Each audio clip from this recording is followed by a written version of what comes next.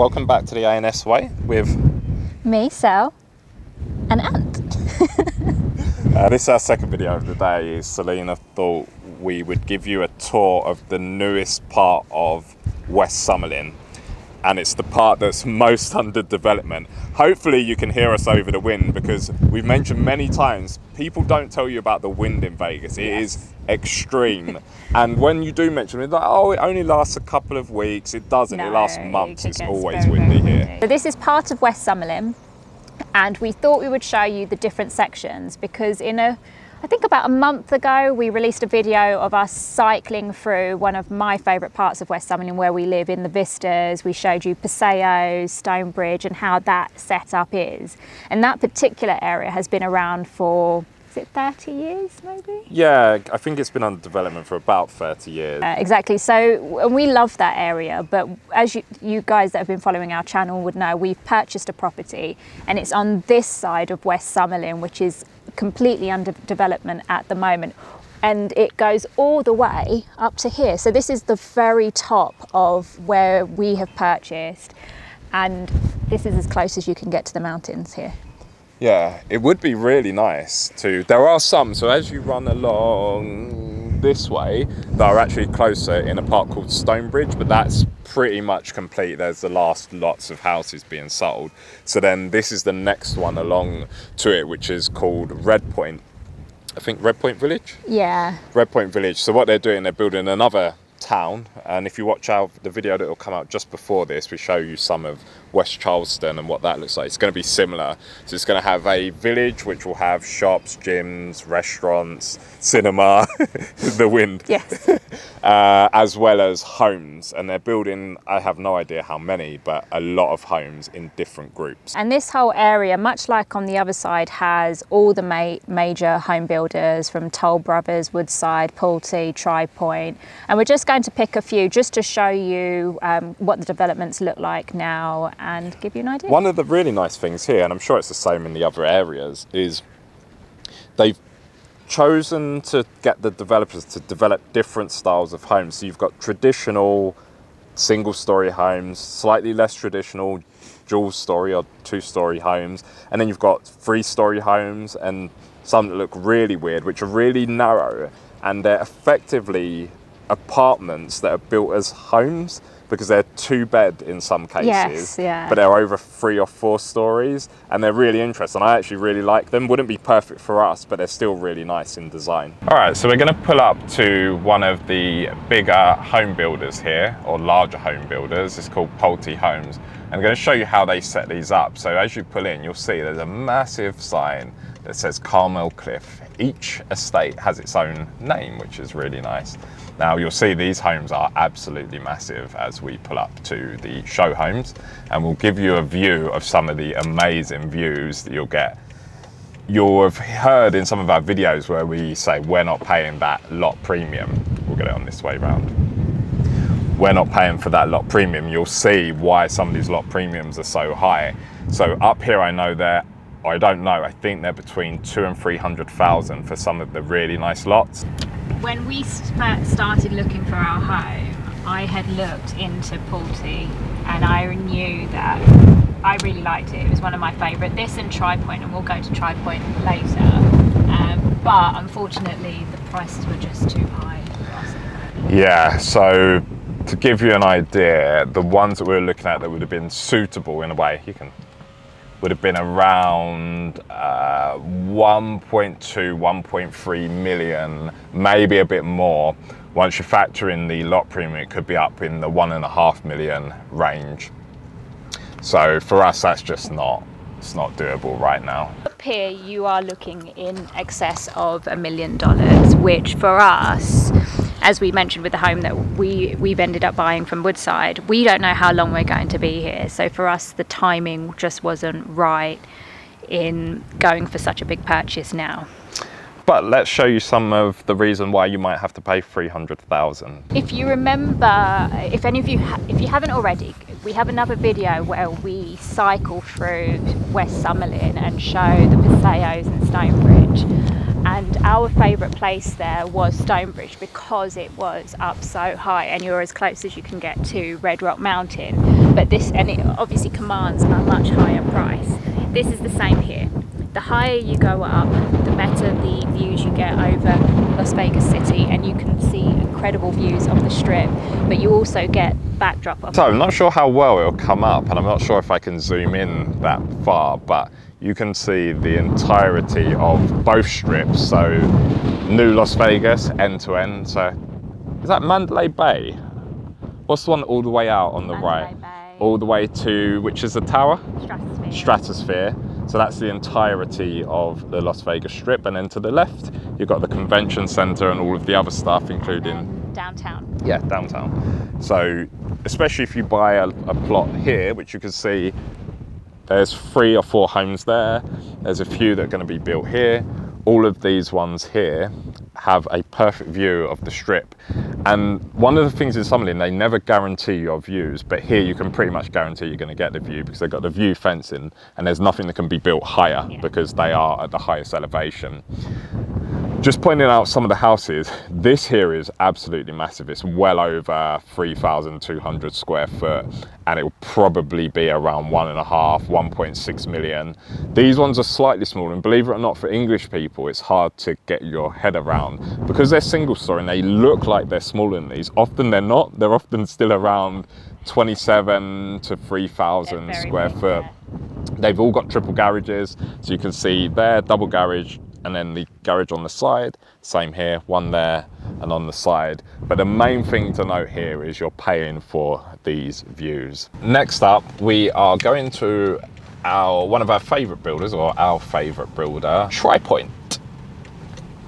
I think they're actually next along on this upper stretch, and they've only just opened up their show homes very, very recently.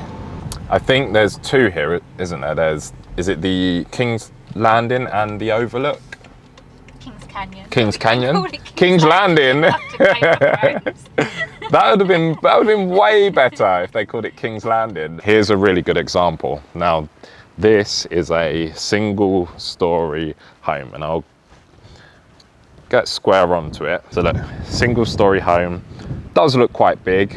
The thing that you have to keep in mind is, because there's no scale of reference compared to a UK home, compared to its siblings and its neighbours, it looks fine. It looks like it's in the right scale.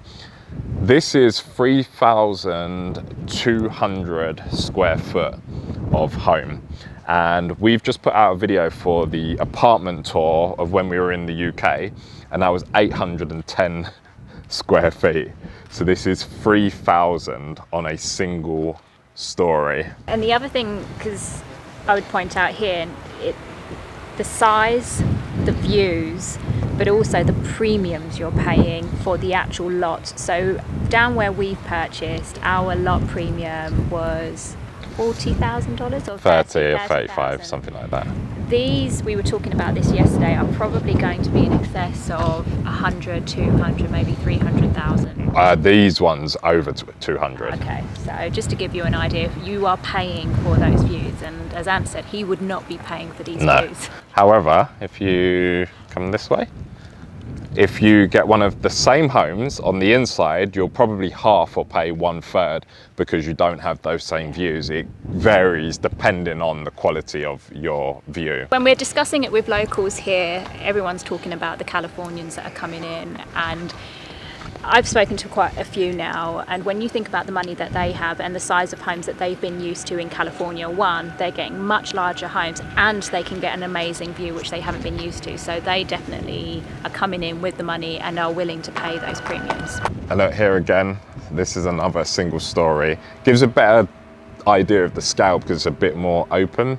But again, 3,000 square feet. We haven't actually been into these ones yet. No, and we do plan on doing some more home tours of the builders, but we'll keep that separate for another video. Look at this one's real nice.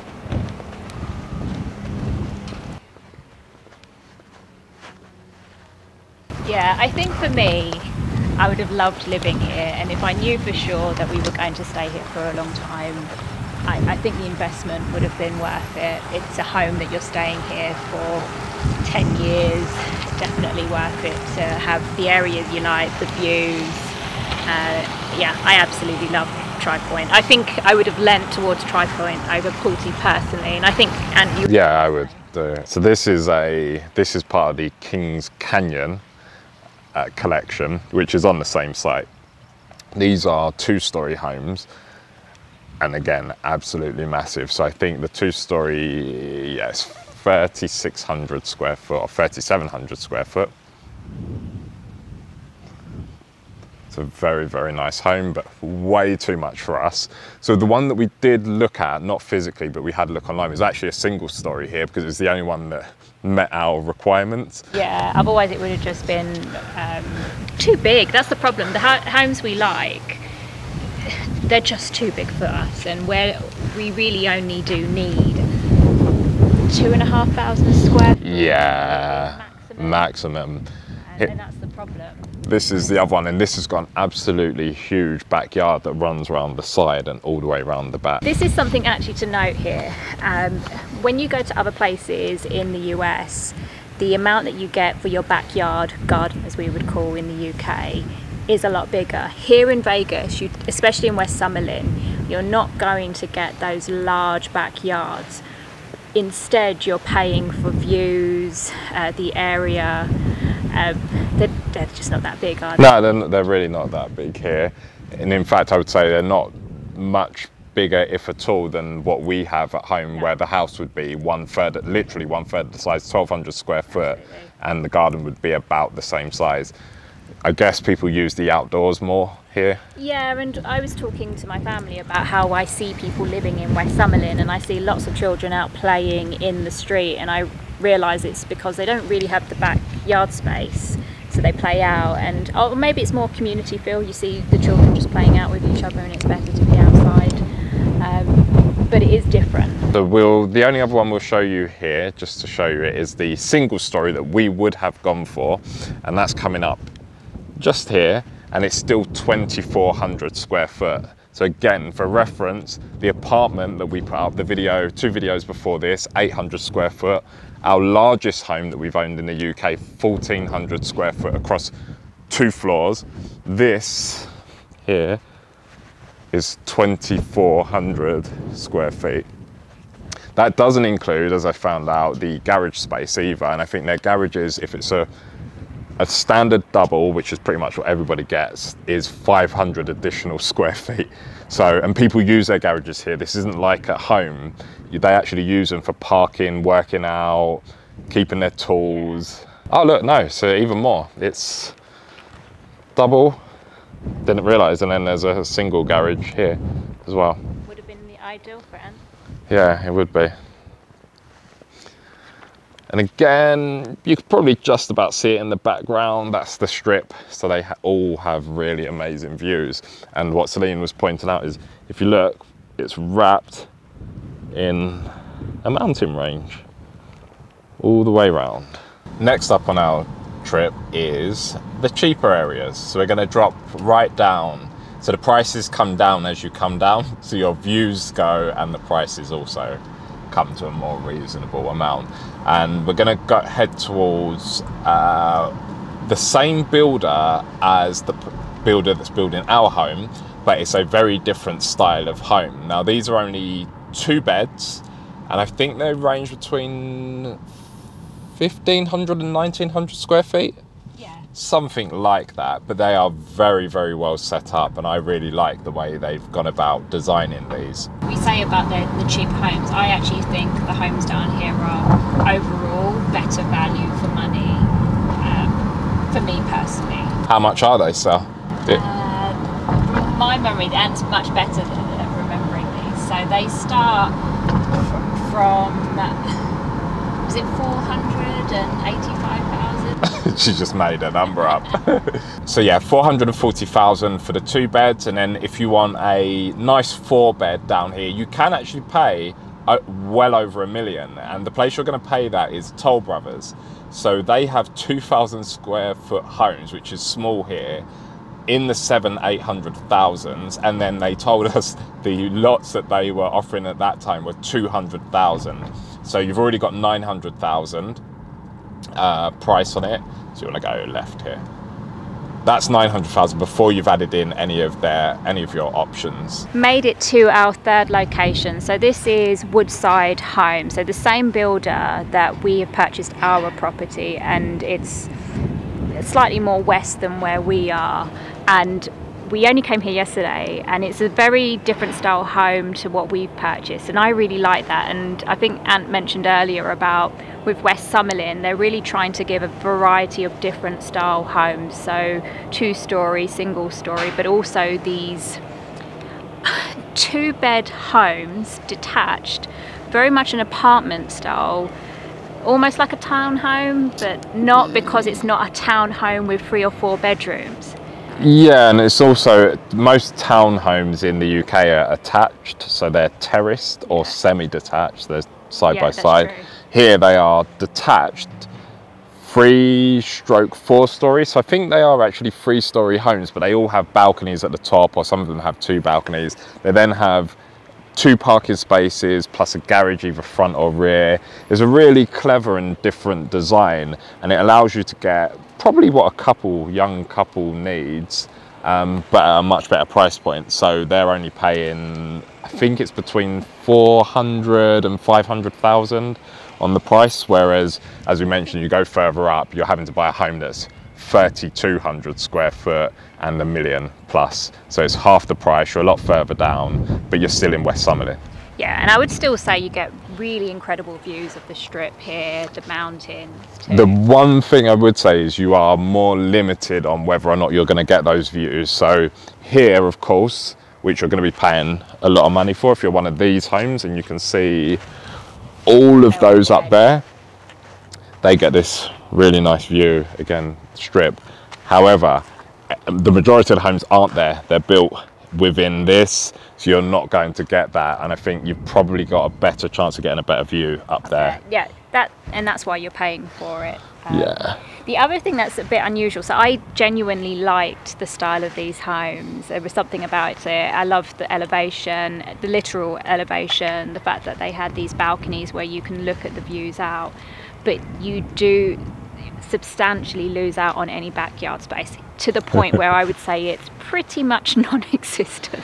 That's it for this video, because we've tried to give you a view of what it looks like, what they're trying to do with this area, some of the very high priced ones, the very, very high priced ones, and now one of the cheaper. But still high priced. No. Vegas. Yeah, but I mean, if somebody told me 440,000, it's like 300 and something. That's less than the 800 square foot apartment that we put up recently. Comparison to the UK. Yeah, it's very, very cheap. And these homes are really nice. We will do a walkthrough tour, but we'll come back when it's not the weekend, because it's easier. I've got stuff in Wales. And actually, that's a really good point. If you're from, we've got a lot of viewers from the UK considering the move to the US, and in particular Vegas, because we've been showing our lifestyle here.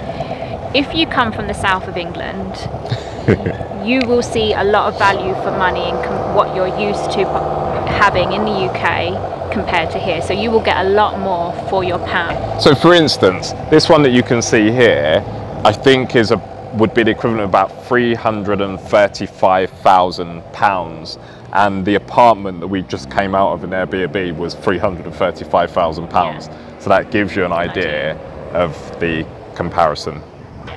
So I would highly recommend coming out to this area, checking it out. There's so many more home builders here. There's Taylor Morrison, there's Toll Brothers, as we mentioned.